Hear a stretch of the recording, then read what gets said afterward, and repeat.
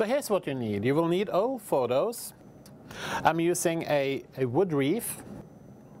This is from a local craft store. It's about $10.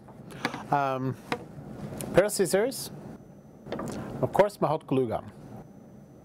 So what you need to do is that you need to start placing your photos on top of the wreath. So you can mix the photos, you can use any type, you know, if you want to mix black and white, if you want to mix colors, whatever you want to do. So what I'm doing now is I'm kind of placing the images on top of each other, trying to find like a nice way to use them.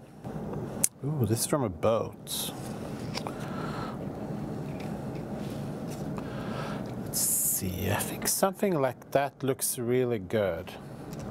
So, what I'm going to do now is I'm going to start to glue. I'll start on one side, add a little hot glue, put it on the wreath. So start by gluing the big ones, and then you can glue the smaller ones on top. And if the images are a little too big, you can always cut them down to size. Like I need a small one right here, but like this one is a little big, so I'm gonna, sorry Uncle Charlie, I'm gonna try not to cut off your head.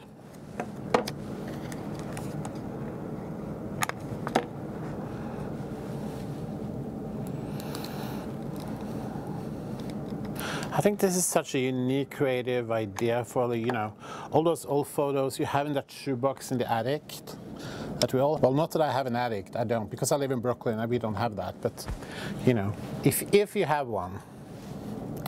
I love this woman here. Let's put her on top.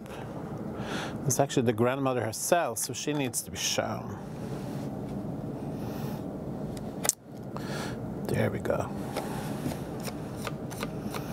And then, you know, if some of the edges are sticking up, you just take a little glue, back of your photos, just a little bit, and glue it down. And you see how fast it glues it. Just takes seconds. That's what I love about it. Let's have a look. Oh, that's really cute. I like it. So here we go. A wreath of memories for Donna's grandmother.